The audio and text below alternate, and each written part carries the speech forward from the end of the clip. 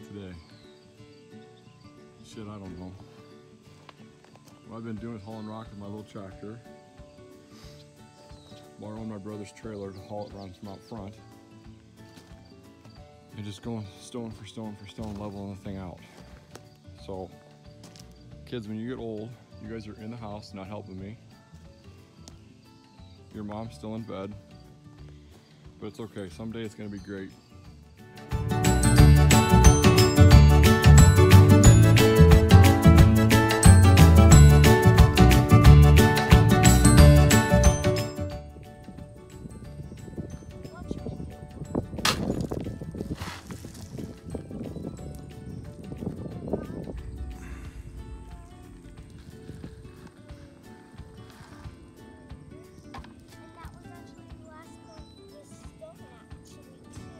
All right.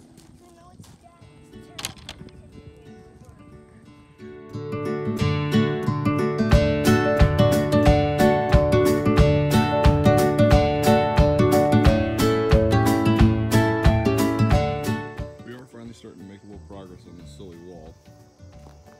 That's our second row. The first one's buried. We're going to step up there. Actually, that's our third row.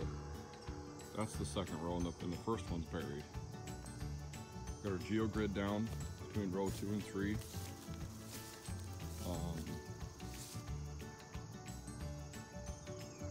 There's our steps. We're doing a full, we're gonna go 7 steps high, so we're gonna do a full 7 steps high, 5 steps wide.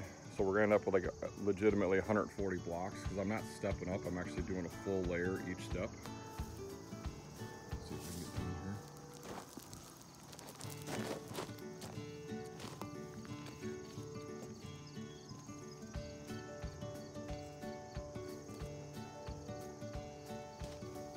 And then this,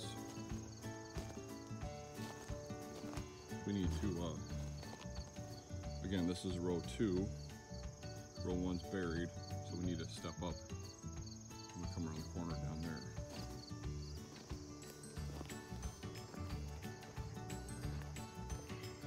We're using Clifton blocks from Menards. Overall, I think they're working okay. That back lip, a lot of them that come, it's already broken off. I mean, I have to break a lot, sorry. There's a giant fish just jumped out of that pond, it scared me. We have to break the lip off the back of them for a lot of the steps, but a lot of them's already been broke off, but we're making do. So I know they say if you properly design a wall, you don't need a drain, and I hopefully am doing that, because that is clean rock, that's not road rock. But I thought, let's just put a drain back there just in case. So what it does is there's a thing that goes around, it loops around to this other one, and then this then veers off that way, and then that other one veers off that way. So there's 2 ways for water to get out of here. But I mean, I'm moving super slow on this, and it's rained a couple times. My kids even emptied the swimming pool, and like Dirt Monkey's another, or I think his name's Dirt Monkey, I don't know. It sounds weird when I say it, but they said, you know, if you properly design a wall, the water will just come straight through it. And that's what I've been seeing too, so hopefully that works. So we snuck out here a bit early today before it gets too hot, and to see if we can keep going.